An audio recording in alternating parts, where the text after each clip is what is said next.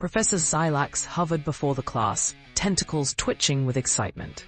Today, we study the most extraordinary defense system in the galaxy, human immunity. Alien students groaned. Jax in the back row muttered, "Another Earth propaganda lecture?"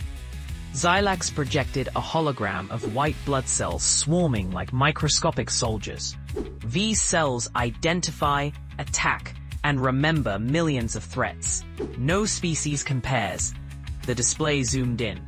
Antibodies morphing mid-flight. T-cells striking infected cells like missiles. "Impossible," a student whispered. Zylax switched to a wound sequence. Platelets sealing damage in seconds. Inflammation rallying defenses faster than any machine. The class leaned forward, disbelief fading into awe. "Humans aren't just survivors," Zylax declared. "They're miracles of living engineering. Their immune systems don't just defend, they learn." Silence followed, every mind reeling at the power hidden inside the fragile creatures of Earth.